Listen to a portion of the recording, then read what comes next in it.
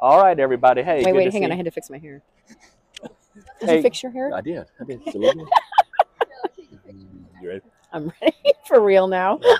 Hey, everybody. Richard Wilson here with CRNA School Prep Academy. Glad to have Nicole Kupchak here. Thanks for joining us. Thanks for having me. We're both here at NTI 2025, and many of you know Nicole from her CCRN prep material, so we're excited to have her.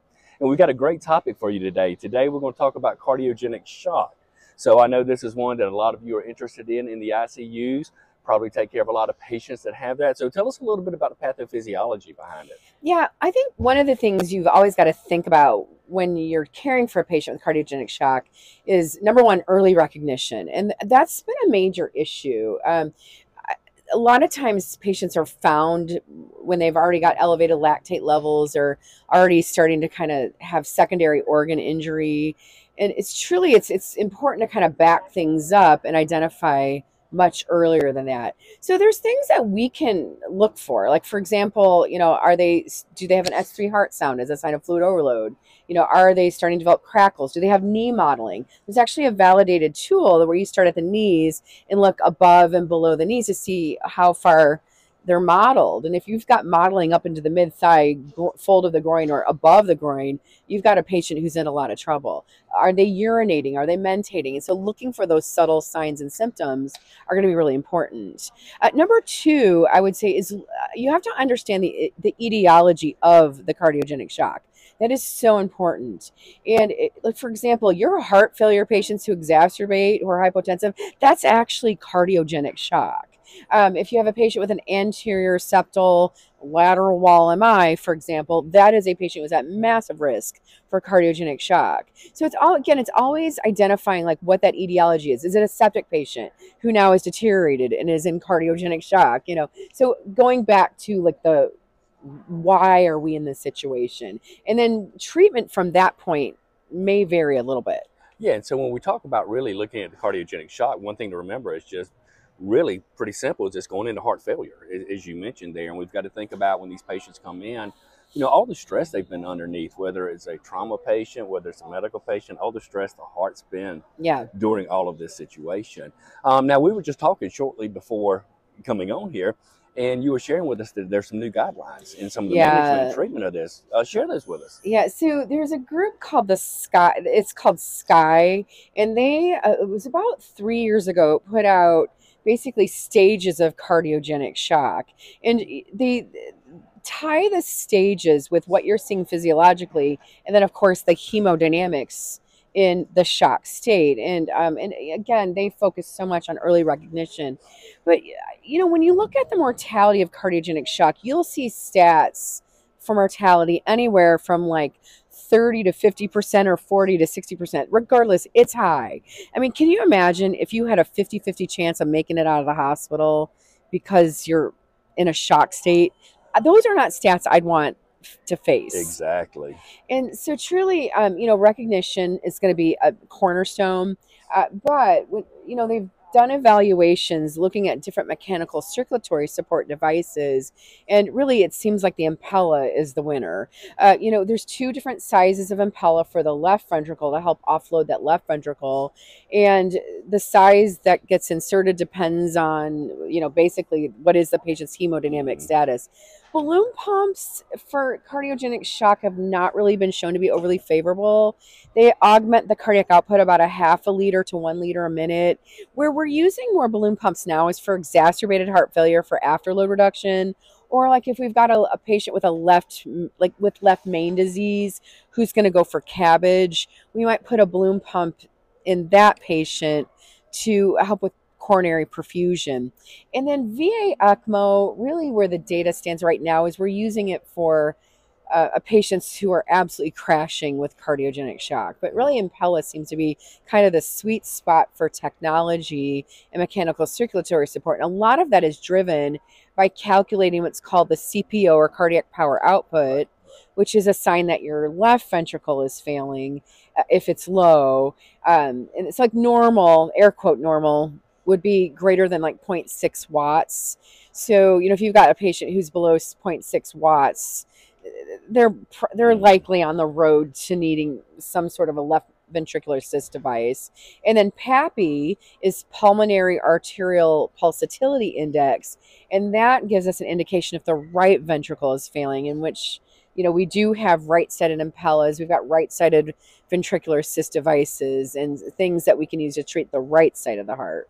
So really, when you're looking at the circulatory support, it really is about balloon pump just kind of being a little bit of an augmentation, maybe to kind of a crutch to get you to a specific spot. The Impella device is more support, and then ECMO really in your kind of emergency last ditch kind of efforts. But really, when we talk about that too, is obviously these patients are critical patients, so they're not just on mechanical support. They're going to also be on some kind of vasoactive agents that help support that, right? These pharmacology is important in that and understanding it. So when you look at the support that these ICU nurses will be using for cardiogenic shock patients, what are some of those meds? Yeah, I would say for blood pressure support, for the most part, again, it's been studied, norepinephrine seems to be the winner. Norepinephrine gives a lot of alpha receptor stimulation, so you get that peripheral vasoconstriction, and you get a little bit of beta 1. So that's one of the benefits. Now, because of that beta 1, you may see tachycardias, but I'll be honest, sometimes you can see the reverse as well. You can see reflexive bradycardias. You know, you have to remember, anytime you're using a vasopressor, it causes your vessels to vasoconstrict, which is going to increase their afterload and increase the workload of the heart. So it's always a trade-off. The trade-off being, I need an augmented pressure, which we're hoping equates to flow, because really it's all about blood flow, right?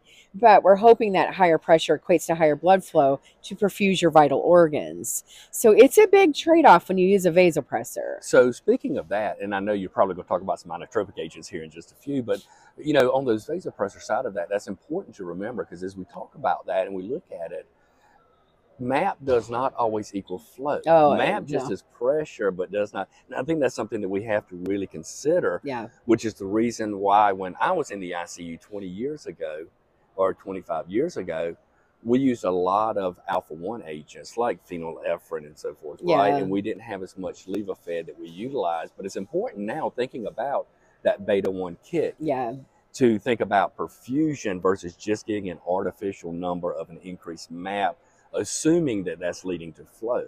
So as we look at some of those other cardiogenic agents or cardiogenic shock treatment agents, you know, what are some of the others that you use?